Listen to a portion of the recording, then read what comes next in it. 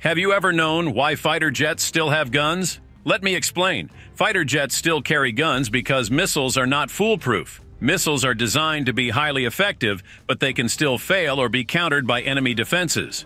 Guns can make up the difference when missiles fail, providing a backup option for pilots in close-range combat situations. In close-range combat, guns can be more effective than missiles. Missiles may be ineffective or vulnerable to countermeasures in such situations. Guns can provide a more reliable and immediate means of engaging the enemy, especially when missiles are not an option. Fighter pilots want guns because they provide a backup option when missiles fail or when engaging in close-range combat. Even top-of-the-line jets like the F-22 and F-35 carry them for this very reason. It's all about giving pilots a crucial edge and the confidence to defend themselves when the fight gets tight.